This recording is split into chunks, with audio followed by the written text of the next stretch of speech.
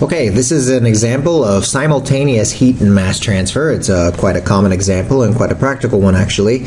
It is for determining humidities. Okay, so first we should probably define what is a humidity, and usually you see this reported in terms of a relative humidity. That is the amount of water in the air divided by the amount of water that would be in air that was saturated at the dry or at the ambient temperature. Okay, so we have a little device for actually determining the relative humidity, that is the water content of the air, and that device works like this. You have air flowing past a pair of thermometers. One of them is just a standard so-called dry bulb thermometer, and it's going to give you the temperature reading of the air's temperature. And the other one is has its the other thermometer is wrapped in a wet cloth. And so that wet cloth is going to be there's going to be water evaporating off of the surface of that wet cloth, and there is a couple of processes that have to happen for the water to evaporate. One, there's a mass transfer process where the water has to actually go from the cloth surface out into the air. The other process that is happening is that in order for that evaporation to occur, the air has to supply the latent heat of evaporation to the water on the cloth. And so as a result of that, that tends to cool down the temperature on the cloth. And so the wet bulb thermometer reads this lower temperature set by the balance of these two processes. And we call that temperature the wet bulb temperature. Okay, so what we're going to find is that the difference between the dry bulb temperature and the wet bulb temperature can be quite accurately related to the amount of humidity in the air. Okay, so let's go ahead and think about why that relation exists. Well, we have a mass balance that says that the rate at which water is evaporating off of the wet bulb is given by some mass transfer coefficient, which we don't know. We'd have to know all the details of all the shape of the cloth around the wet bulb, but it turns out that all of that will vanish. So we have to know the mass transfer coefficient multiplied by the total concentration. That is, say, at 1 atmosphere, it's going to be your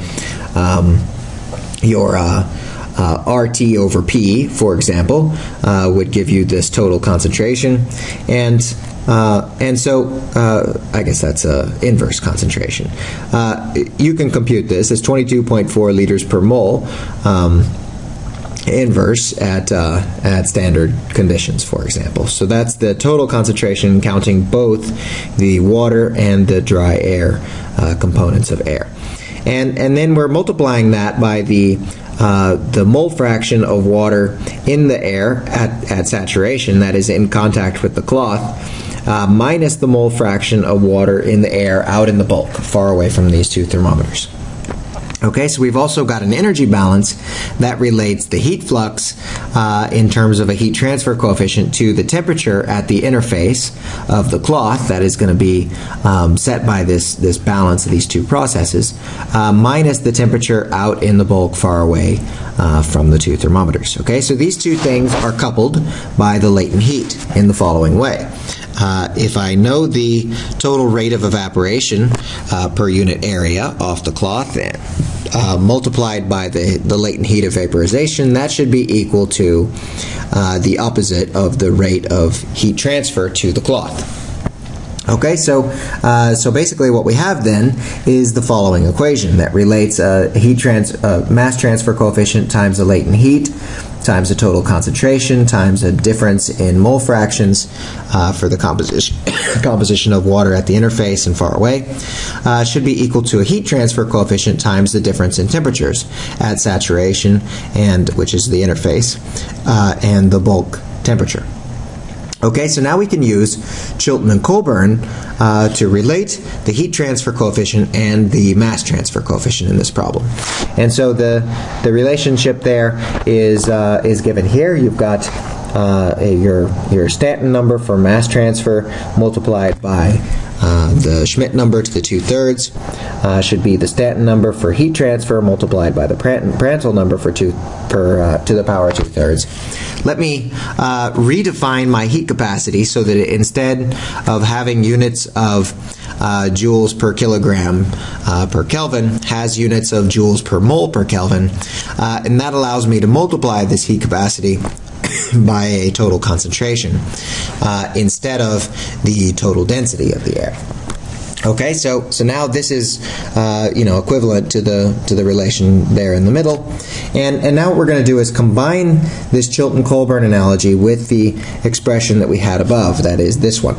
Okay, so if we now combine these two things, we get the following relationship for the composition, the mole fraction of water out in the bulk vapor is equal to the mole fraction of water at saturation minus this factor. This is a positive number, so the mole fraction out in the bulk is always going to be smaller than the mole fraction at the interface of the wet cloth. Okay, so this includes a ratio of Schmidt and Prandtl numbers to the power 2/3. It includes a ratio of the heat capacity to the latent heat, and it includes that temperature difference, and this is what you would read off of the two wet bulb thermometers. Okay, so Kussler goes ahead and crosses off this Schmidt number and Prandtl number factor. Sorry, that shouldn't be there. I'm not sure why that was there.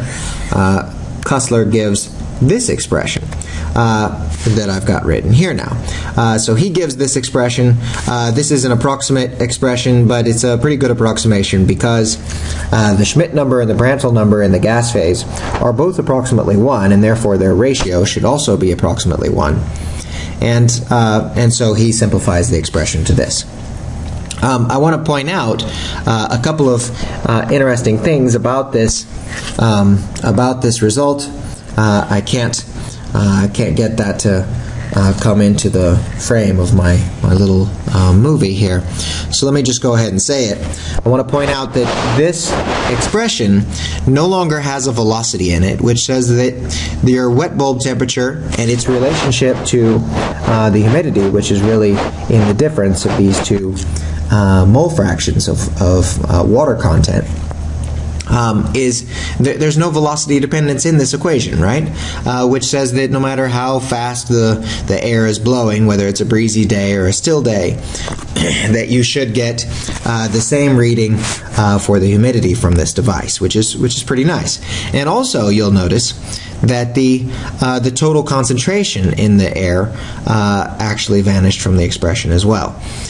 So that is telling you that basically this device will work at wide range of pressures, and certainly you don't have to worry about whether you're using this device in Denver or in Santa Barbara.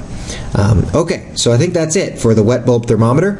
It's a nice example of simultaneous heat and mass transfer, and I hope that you will recognize that what allowed us to simplify this problem was using this Chilton-Colburn analogy to basically cancel off almost entirely the two dependencies on heat transfer coefficient and a mass transfer coefficient, and all that was left was this ratio of Schmidt and Prandtl numbers in the final expression. Okay, that's it.